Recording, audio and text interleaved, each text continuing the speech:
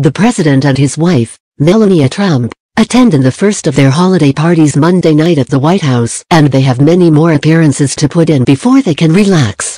However, a new report details that the president despises these events and can't wait until they are over. According to New York Magazine's Intelligencer, President Donald Trump and First Lady Melania Trump will hit 21 Christmas parties by December 26. They'll be expected to stick around each event for a couple of hours or so each time, and this schedule seems to be similar to what is typically expected of each United States president these days. As Raw Story details, White House staffers have reportedly dished that the president has a special loathing for these holiday parties.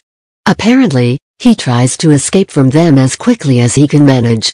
Insiders say that the current president hates every minute of these Christmas parties.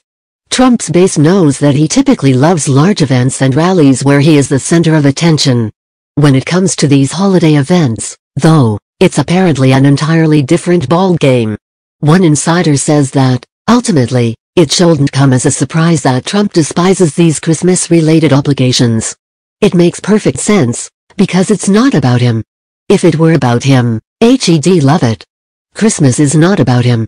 According to an unnamed senior White House official, the president just gets impatient with what is just a lot with a packed schedule of parties. The official claims that Trump likes to go and gets restless being stuck at events like these.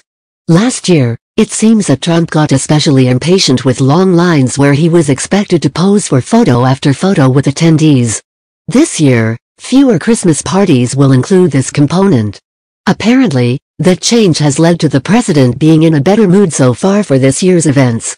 While President Trump may dread these events, it looks like most people had a pretty good time at Monday night's party. As the Daily Mail details, there were a lot of familiar faces there, including the likes of Sean Spicer, Sebastian Gorka, Scott Walker, Chris Christie, and social media personalities Diamond and Silk. It'll be a busy week for President Donald Trump and Melania as they juggle all of their commitments and plan for some downtime over the holidays at Mar-a-Lago. Will the president manage to maintain a relatively cheery disposition throughout these Christmas parties?